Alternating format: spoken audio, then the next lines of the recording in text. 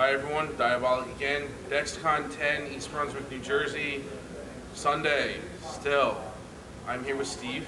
He is with Dragon Dice and SFR. SFR is our company, Dragon Dice is our product. Okay. Tell us a little bit about Dragon Dice. Well, Dragon Dice is a collectible dice game. Right now it's the only game of its type on the market.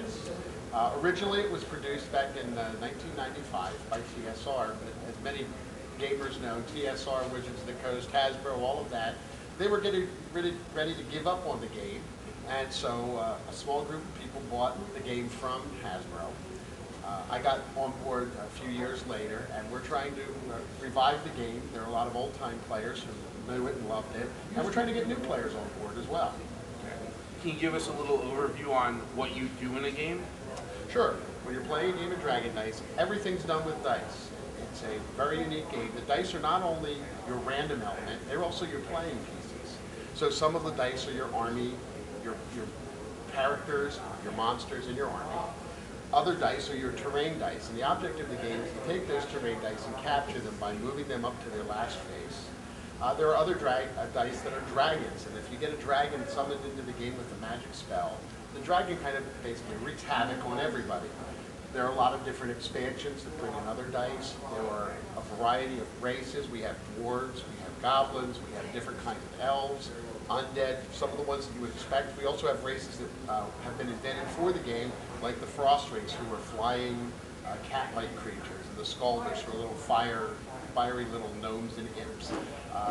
It's a lot of fun, and we think it can be played fairly quickly. You can scale the game to small or large. So you want a quick game, you play with small armies, you can play a game in 15 minutes or a half hour. If you like big armies and rolling lots of dice, get yourself a lot of dice. Pre-prepared is going to take a little longer, but you can roll as many dice as you want in this game. So if you love dice, you're going to love this game. Now I've seen the demo, I played the demo. The dice aren't normal dice. They're not, a six-sided, I'll rephrase. They are 6-sided or 20-sided or whatever, but they don't have the numbers on them. Correct. We have our own icons because when you're playing the game, you're not looking for numbers. You're looking for particular actions. In different phases of the game, you'll be doing magic actions, trying to cast magic, missile action where you're trying to shoot your opponent, melee where you're in hand-to-hand combat, and the icons on the dice represent those different actions. For instance, one of my favorite races is the dwarves. So when you look at a dwarf die, it would have axes on it for its melee combat phase, little crossbows for missile, sparkly amulets for their magic. And when you're rolling the dice, you're looking for these icons, rather than looking for a particular number that you're trying to roll. Now you guys said, you mentioned expansions. How does an expansion work compared to a base set?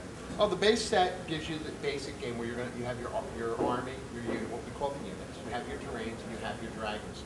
When you buy other races, in what we call the kicker packs, they give you the army units. But the expansions add new kinds of dice. For instance, we have smaller terrains called minor terrains, which allow you possibly to do an action other than the one that's on the terrain die, which is normally your limitation.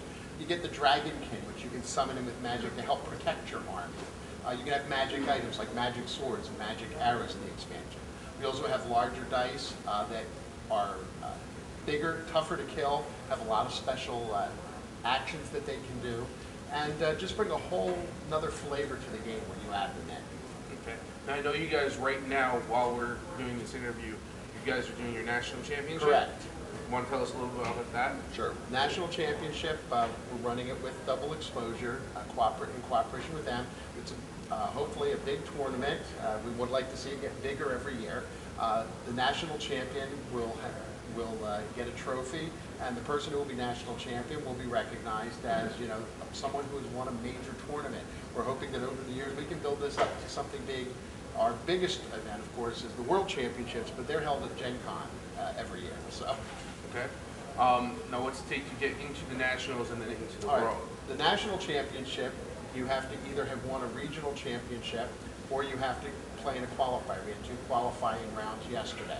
So the people who are up there today are our regional champions and our qualifiers from this day. World Championship, they run their own qualifiers at the World Championship. So even if you've never had a chance to play it during the year, if you go to Gen Con, you can qualify right there for the World Championship. You have to go through several layers of qualifying, and then the people who do that get into the final, which is usually the last day of the convention. By then you've narrowed it down to 4 players, which makes it a very intense competition, and the winner takes all. Last year's world champion just happened to be my son, so. Do you have any influence in that? I was actually shocked. Just kidding. I was out doing demos at our booth, and my son comes by and goes, "Hey, Dad, guess who won the world championship?" I'm like, "Brad, no. John, no. Who? You? You got to be kidding." Oh, cool. Is he playing in this? He's playing in the Nationals upstairs right now. He was the youngest world champion. He was only 15 when he won the world championship. Okay. Do you guys, I know a lot of games, especially collectible card games, will do a vendor, I don't know exactly what they would call it, kind of like the DCI does a Friday Night Magic and they support the game like that. Are you guys looking at doing something, or do you have something like that set up for retailers? We're looking to set up for retailers what we call a rep system, where we would have people who are local, who will come into your store, who will do demos, or who will run local tournament events. We're in the process of setting that up now. We have a coordinator who's handling all of that for us, and we have had a number of volunteers already get in on this. And so what we're hoping to do is get people who will come into your store, who will demo the game when you have special events or on a Saturday, who will come in and run tournaments of the various. We have multiple kinds of tournaments. We have we call championship format, which is a 36 health army. We scale our armies by health size. Not an unfamiliar concept, I'm sure, to many of your watchers.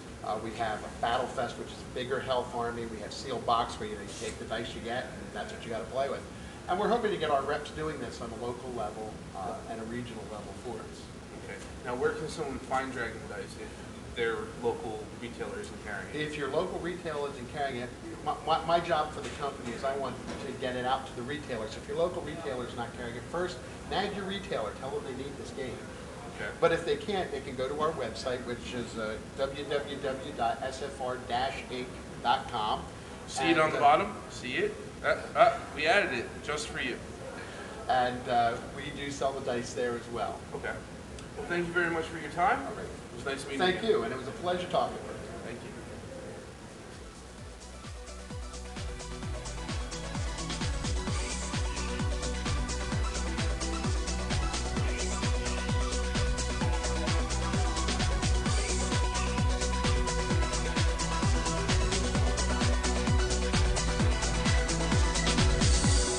Excellent.